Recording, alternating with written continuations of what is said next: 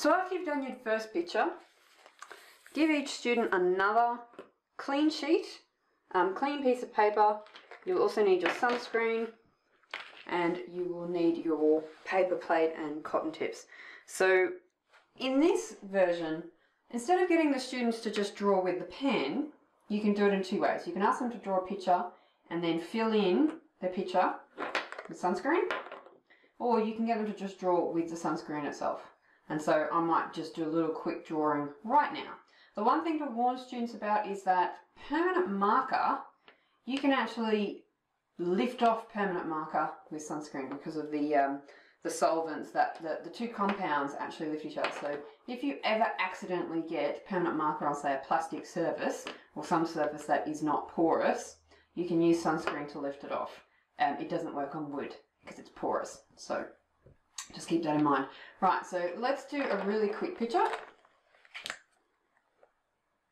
You don't need a lot of sunscreen. Oh, I mean, it depends on how many students you've got. So if you've got a lot of students sharing your sheet, you're sharing the sunscreen. Now, the thing I recommend is doing quite different amounts of sunscreen in different sections. So I'm going to do something quite simple. I'm going to make the sun. And you can see sunscreen doesn't always go on evenly because we're going onto a plastic surface. So you'll find that there'll be lines, and that's actually a good thing because what you want them to do is see the difference between thick and thin. So I could add a bit more here, so I could do a nice spot.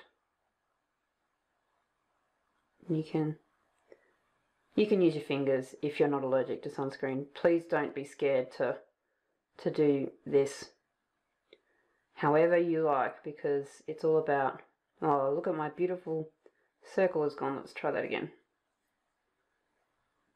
Might leave a few of those lines in there.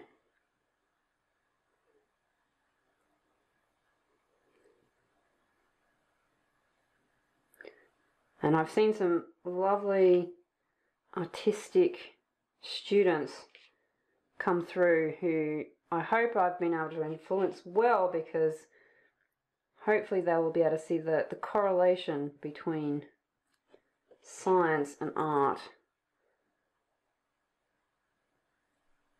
And in historical days, science and art wasn't that separated. There was a lot of crossover. So you can see it's just a simple picture in this case. So in some sections, the other thing I do suggest is putting like a smear of sunscreen. So what I might try in this one is adding some cloud and you know, the age-old, let's add a flying bird into the image. So you can see you can do both things, or you could do this just with the sunscreen. You don't have to be incredibly tidy to do this sort of stuff. And just for your reference, let's have a look. See, if they make a mistake with the permanent marker, they can actually rub things out. And so you can use your finger to rub that off if you really want. So let's just finish this off. You can see I can put some thinner sections, maybe just below. So here, if I really smear it, you can see sunscreen's going on, but it's quite thin. And again, so you can be as creative or lack of creation as you want. The thing I don't recommend is having them cover the whole thing in sunscreen. That doesn't work at all. You need them to be able to see the difference between sunscreen, no sunscreen. So hence a nice clear spot down there. Okay, so now we've got our picture, I think we should go and expose it.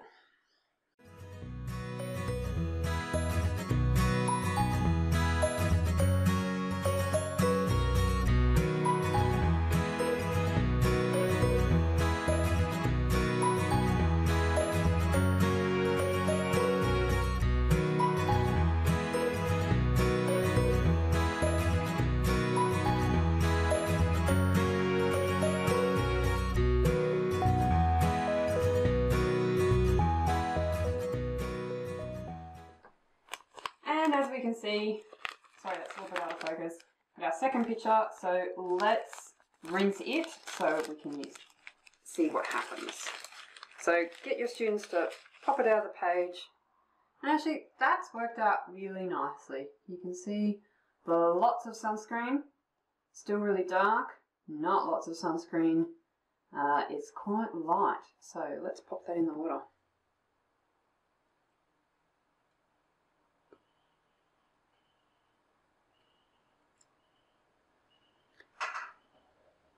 And this one actually I can start to see the really, because I haven't overexposed these bits, it's actually, I can actually see that moving now. It's actually changing. So the other thing that happened when we exposed this sheet of paper is that the clouds actually came over the sun, and so we weren't getting the change quite so quickly.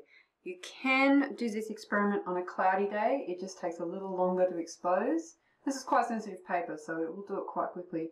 The only days it really won't work is if it's pouring rain. There are other activities I'd like to do with this, including looking at UV in shade, which we can use this paper for, and I tend to reserve that for older age groups because it's a little bit more involved, but it's definitely worth trying.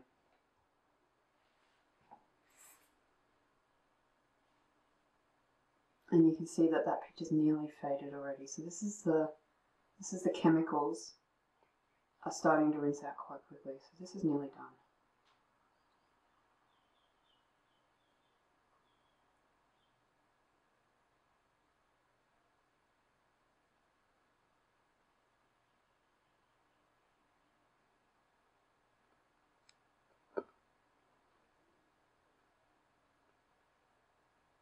And I'm starting to see what, I don't know if you can, but I can see some really white, sort of pale features here where I had some of the thick pieces of sunscreen above it. So when you're starting to see that, you can see that the picture is nearly ready to be dried.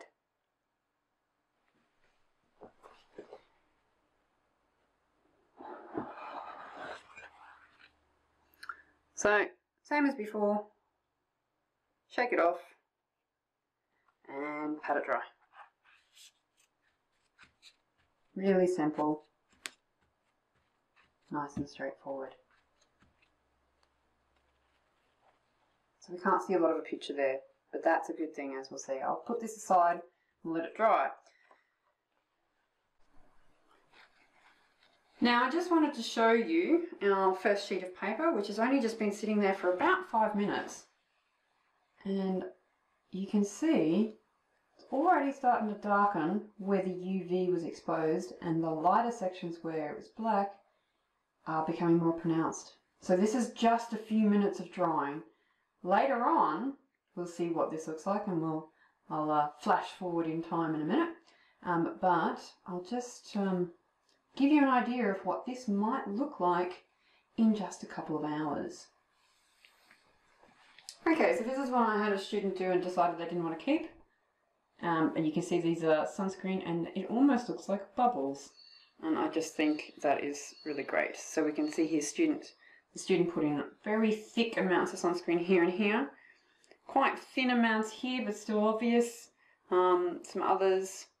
So we can see the beautiful blue, and that beautiful dark blue is called Prussian blue, which is caused by that particular reaction.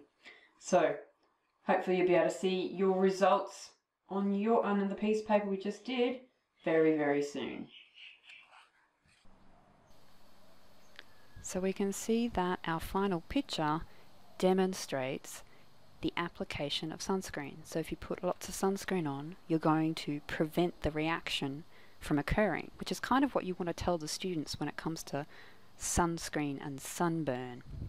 And you can see that there's a nice effect there. And the thing I love about this picture is that you can see the detail of the actual image, the lines within the lines the student created when they made their picture. So you can see like the little individual lines.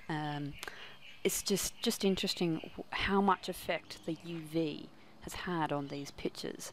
So I hope your experiments go as effectively, and that your students make some fabulous sun pictures as well, with some UV radiation and some sunscreen.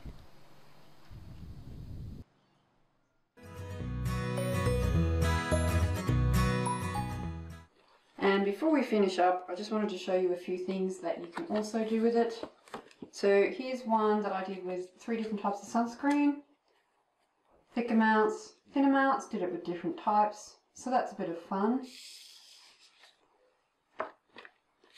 Here's one that I use with a slinky. And here's one that I did with a kind of a slinky bracelet, which gave an interesting effect, which is actually produced from this little guy. And the shadows and shape around it from the angle of the sun were very interesting as well. And if you really want, you can just use things like overhead transparencies to make some interesting pictures. So hopefully that gives you some ideas of what you can do with your class.